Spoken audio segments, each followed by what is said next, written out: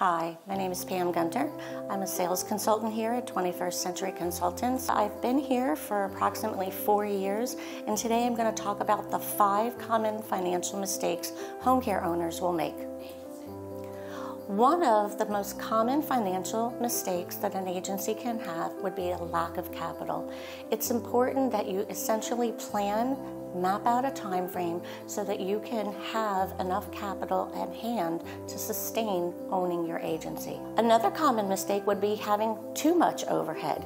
In the very beginning, you need to be very planful in understanding and making sure that you do not have too much overhead, such as if you need to really purchase a commercial office, or could you use your office from home?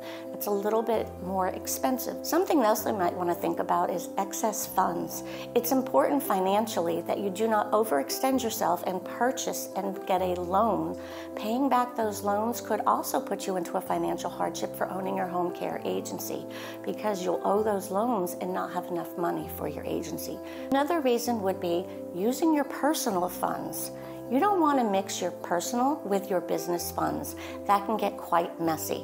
It's really important for you to make sure that if you are not able to take care of this, you actually hire a CPA or somebody on your staff to make sure that you don't mix those funds together. Lastly, having no business plan in place can be very detrimental to your agency.